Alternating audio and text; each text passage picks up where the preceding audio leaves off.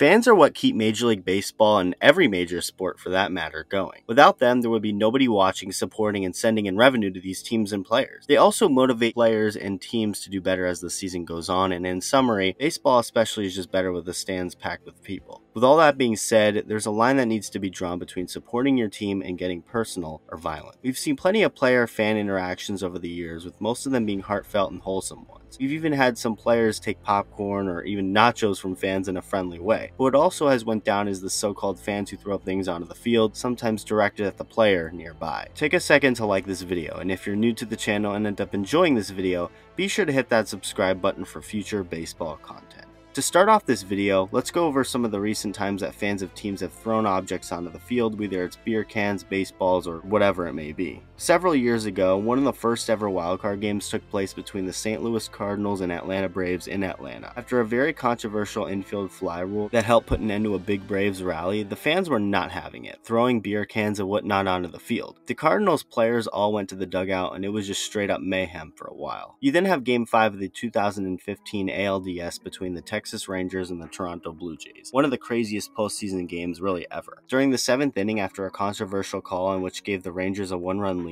fans started to hurl beer cans and objects onto the field. It got to the point where the Blue Jays players had to start yelling at their own fans to stop, as a beer can even hit a young kid in the bottom of the stands. Now let's move on to the times that fans have thrown things directed at players. In the same ballpark, Rogers Center in Toronto, but this time a year later in the American League wildcard game against the Orioles, left fielder Kim Yun-soo was catching a routine fly ball when a beer can went down near him. He caught the ball, but center fielder Adam Jones was not happy, screaming up at the stands in anger. The guy who threw the ball was a man named Ken Pagan, who actually bought a ticket to the game last minute around midnight before the game, said he was caught up in the moment and actually had 2 beers in his hand at the time of the incident. Pagan ended up being banned from all Major League parks for 1 year for his inexcusable act. During Game 4 of the Red Sox-Yankees ALDS in 2018, Red Sox closer Craig Kimbrell came in on relief to end the ballgame. As he was leaving the bullpen to run onto the field after warming up, a beer can was shown being thrown right near him, missing by a lot and ending up behind him, thankfully, to the point where he didn't even seem to notice. Fans also don't necessarily have to throw things at players to cross the line. Zach Greinke is a guy who has dealt with social anxiety and depression his entire life. While warming up in a playoff game in the bullpen at Yankee Stadium, some Yankee fans took initiative to mock him about it, also chanting stuff about Greinke's mother and calling him by his actual first name, Donald.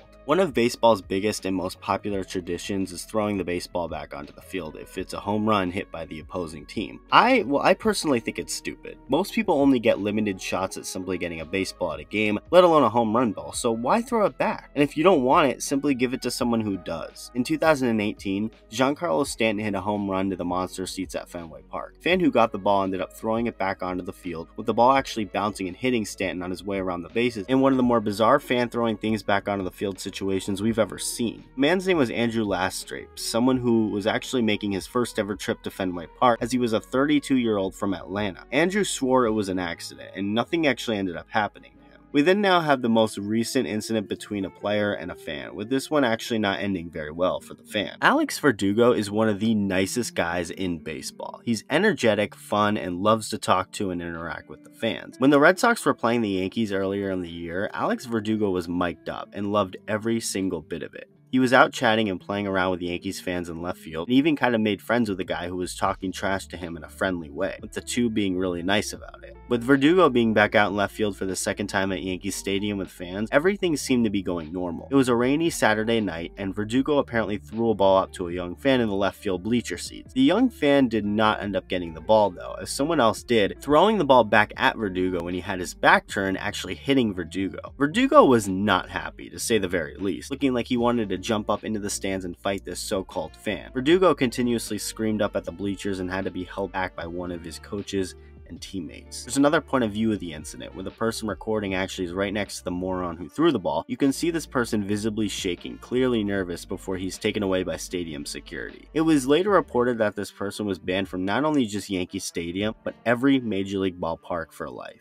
Hope it was worth it. From throwing beer cans onto the field, baseballs onto the field, taunting players about their personal lives, or throwing objects at players, it's all bad. So if you ever go to a game, just be a good person. It's simple. Don't throw things onto the field.